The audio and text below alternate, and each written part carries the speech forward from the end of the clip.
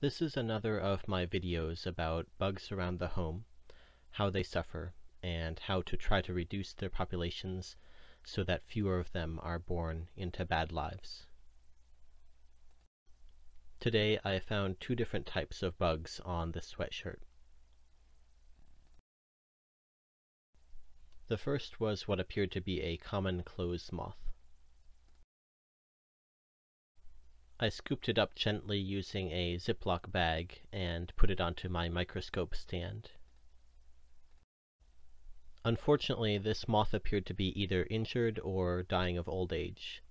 Its wings didn't fold in, and it was mostly struggling on its back. Sadly, deaths like this one are probably common for these moths. A clothes moth female lays an egg cluster that contains between 30 and 200 eggs. While in the short run the moth population can multiply, in the long run no more than 2 eggs that a female lays can survive to reproduce, on average, in a stable population. The rest of the eggs will either not hatch or will die not long after hatching. It's actually the larvae of the clothes moth that feed on fabrics, especially wool and silk, but also plant-based fibers if they have body oils and sweat on them, as my sweatshirt probably did. Adult moths don't eat, but merely reproduce and then die within about a month. Unfortunately, as shown here, the dying process is not pleasant. Here you can see up close the sweatshirt on which I found the moth.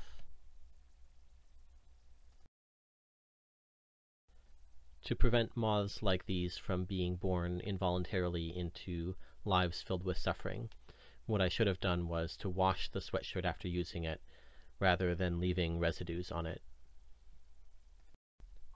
Washing body oils and sweat off of clothes may make those substances available to be eaten by microorganisms in my septic tank, but I care less about bacteria per unit of metabolism than I care about insects.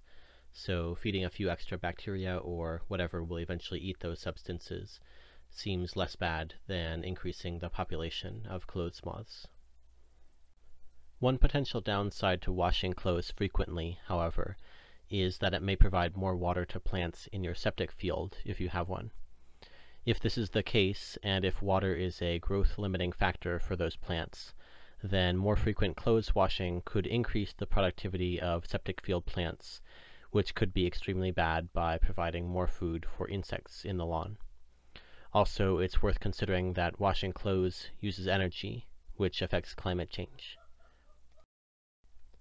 After washing my clothes, I store them in a plastic tub like this one, to keep moths from getting in. Part of the reason I don't wash my clothes more often is that I worry about killing any bugs that might be on them, but washing clothes early can prevent more bug suffering down the road. Clothes moths are slowed down by cold weather, but they can develop even during the winter in heated buildings. This is an argument in favor of keeping your home as cold as possible during the winter. In general, winter is my favorite season of the year because it contains the least amount of bug suffering.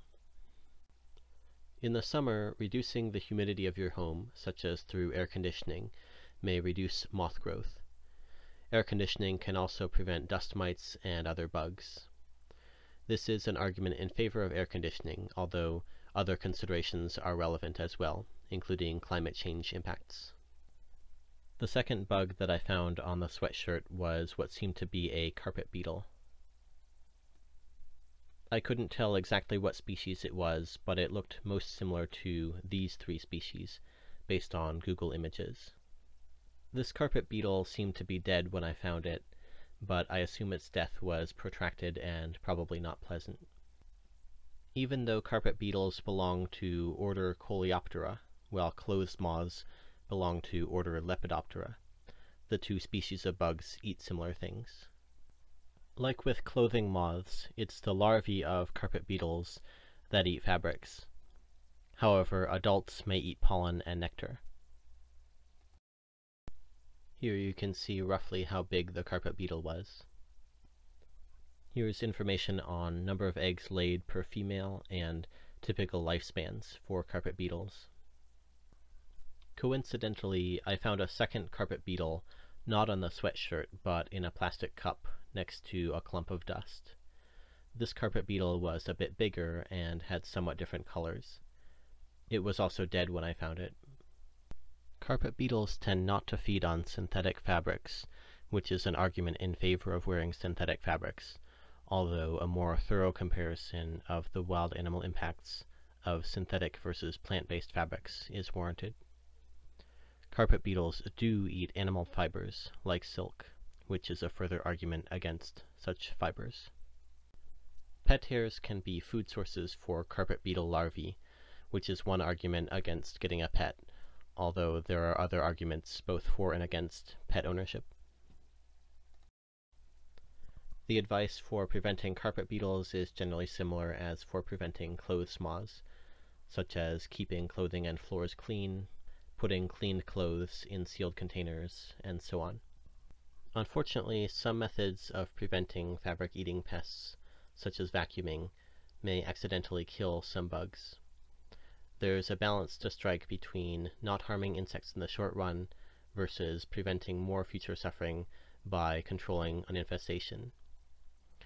I generally err on the side of not actively killing bugs, but rather just taking them outside if I find them. I definitely advise against using heat to kill bugs, because bugs generally respond very aversively to heat. The morning after I filmed the previous footage, I noticed a tingle on my left leg. It turned out that it was a live carpet beetle crawling up me. I put it onto my microscope stand to have a closer look. When I was done, I left the beetle outside. When I first put the beetle onto the microscope stand, it was upside down. Apparently, the beetle had a very difficult time inverting itself. Maybe this was because the microscope stand was clean and slippery, without obstacles to push against. Eventually, I had to manually invert the beetle with a piece of paper. The beetle alternated between walking and staying stationary. At one point, the beetle stopped walking and began grooming itself. Grooming is a common behavior across many animal taxa. I'll read some quotes from one paper on insect grooming, although not everything said there necessarily applies to the carpet beetle in particular. The paper says, quote, "Various functions have been proposed to explain insect grooming behavior. Cleaning dust particles from sensory organs, smearing secreted or acquired cuticular lipids that constitute a familiar chemical fingerprint for insects, parasitoid disguise, collecting pollen particles as food, and removing ectoparasites or pathogens." The importance of grooming behavior for the maintenance of sensory organ acuity has been suggested for insects as diverse as crickets, cockroaches, and flea beetles. Recent data shows that eucalyptol, the general odorant that causes excitation of a receptor housed in male pheromone-sensitive antennal cincilla, induces pronounced changes in frequency and duration of cockroach antennal grooming. According to work with cockroaches, hydrophobic odorant molecules get adsorbed and dissolved by the hydrocarbons on the epidermal surface and should be removed to maintain high temporal resolution of odor signals. There's little doubt that multiple neural feedback mechanisms tune grooming behavior according to current circumstances. In the German cockroach, for example, the marginal cincilla, located on the antennal basal segments 20 to 24, respond to the bending of flagellomeres and presumably play a role in determining the duration of flagellum grooming, while chemoreceptors at the base of the paraglossa participate in the ingestion of debris removed from the antennae during cleaning. Grooming, therefore, is a part of the behavioral repertoire executed according to a hierarchy that produces an appropriate response to various stimuli, affected by physiological conditions such as satiation, arousal, and aggression." End quote. The paper also says that hungry insects groom less in order to save energy. And the authors also say that they personally had seen that when American cockroaches weren't able to clean their antennae due to damage to a body part, they used both forelegs instead of just one foreleg to successfully groom in a different way than normal. The reason I mention these details about grooming is to give more of a flavor of insect behavior and neurophysiology to help build empathy with insects like this carpet beetle.